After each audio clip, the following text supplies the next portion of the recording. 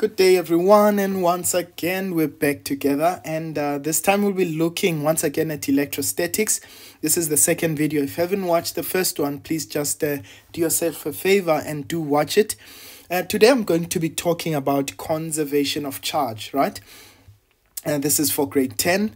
Okay, so when we talk about the conservation of charge, now please remember that word conservation. It means it's to keep something the same, or to keep something in the same state. All right, so the law of conservation of charge just simply says that the net charge of in an isolated system stays constant, right, during any physical process. I'm going to explain what that means, right? So remember that in this case, once we've got a positive charge, we explained, we said a positive charge, all it simply tells us is that we've got more protons than electrons, right? So, or we can say we've got a deficiency of electrons, okay, of electrons. And the reason why we like talking more about electrons is because electrons are the ones that can move, right? So in this case, when we've got a negative charge, we've got an excess of electrons. Okay, so we've got excess of electrons. Right, now I want you to please note in this case, so when we've got two charges, and what we are going to do, right?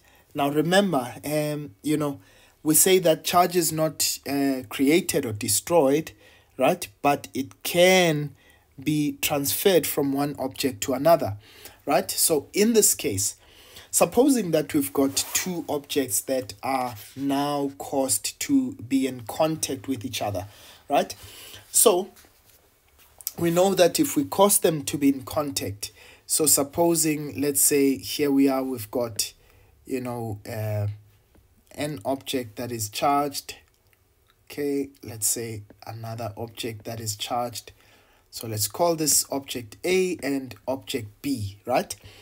Okay, respectively, let's say this one is a charge of positive 10 nanocoulombs. Now you know what these symbols mean, right? We covered that in our previous video, right? And let's say this one is going to be negative 20 nanocoulombs. Okay, right. So what happens? It means this one has got so many electrons in it that are in excess, right? Whereas this one has got a deficiency of electrons, right? But now, if we cause A and B to touch each other, right? So let's say we bring them closer such that they are able to touch one another, right? So we make them to be in contact with each other. So what happens the moment that they come into contact, right? So it means that the charges in A and the charges in B, we will have a transfer of charges, right, between the two until to the point. Now, in this case, I need to be very clear about that. We are talking about, spheres or objects that are equal in size, right? So most of the time, actually all the time, in our syllabus, we'll be looking at objects that are equal in size, right? So once we cause them to touch, they will transfer, right, whatever excess or deficiency they are, and they will be distributed equally. Okay, so how will I be able now to determine the charge of A or B after they are made to touch, right? Now think about it. Before this, they would have had a force of attraction, isn't it? So the two of them would have a force of attraction. Now, if we were to determine the magnitude of the charge on each sphere, right? So let's do that. Let's say calculate the charge on each sphere, right?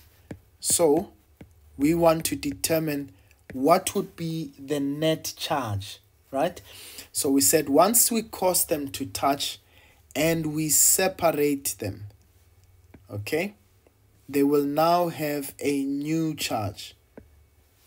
Okay, right. So now here's A, here is B. But what would be their new charges? So we say the net charge would be QA plus QB all over 2. So you remember the charge on A was positive 10.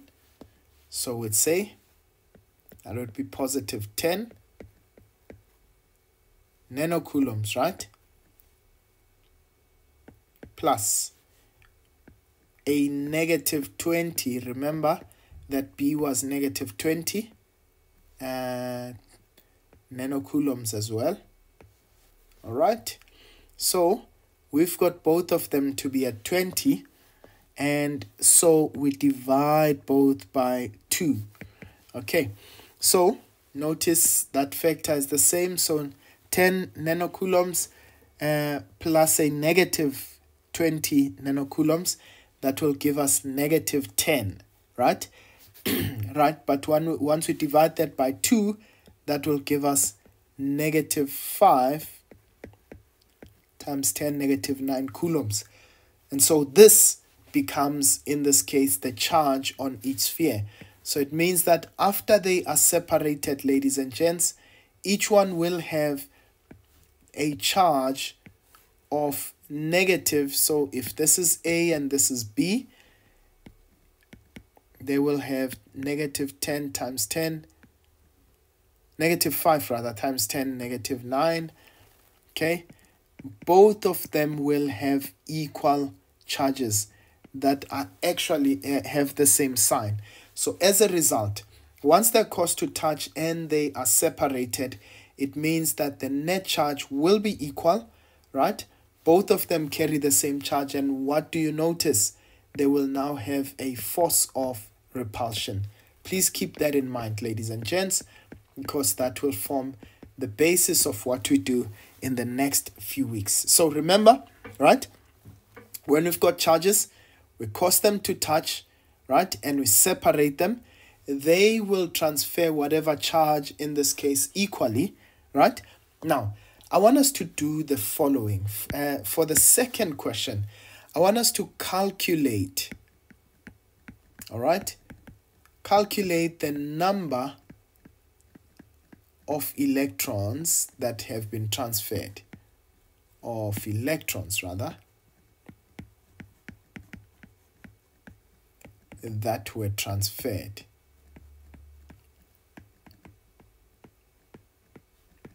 Okay, now I want you to please note, so how would we now get the number of electrons that were transferred? Now note, what would have happened here? A had a positive charge, right, and B had a negative charge. So clearly, when they were caused to touch, when they were made to touch, A transferred the electrons that were in excess, right? Right. So remember that A had rather B had electrons in excess rather. B would be the one that transfers electrons in this case because it's negative, right? So now it transferred electrons such that even though A started with a deficit of electrons, right? So now it's got an excess of electrons. Why? Because it received electrons from A. So as a result, now it received electrons from B. I don't know why I keep saying A, right? So now we end up with an excess of electrons in A of negative 5 nanocoulombs, right? So now we want to find out how many electrons were transferred. Right, ladies and gents, you're going to have to, when we count the number of electrons, this is going to be the change in charge. So this would be the charge that is transferred divided by the unit charge of an electron. Now, we're going to choose either one, right? But I prefer always using the one that received electrons, right? In this case, which one received electrons? That would be A, right? So I'm going to say the charge of A final minus the charge of A initial. So it means after they touched, this is before they touched, divided by, remember we said E, the unit charge of an electron, right? So charge of A final, we said this is minus 5 times 10 negative 9, minus, now the charge of A initially was positive 10, okay? So this would be minus a positive 10 nanocoulombs, okay? But what do we divide this with? We divide this with a unit charge of an electron. So that's negative 1.6 times 10 negative 19. Right, now let's have a look at that calculation quickly, right? So, going to say, well, this is going to be negative 5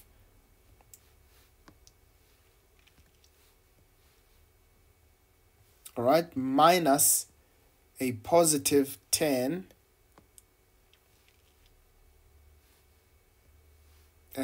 10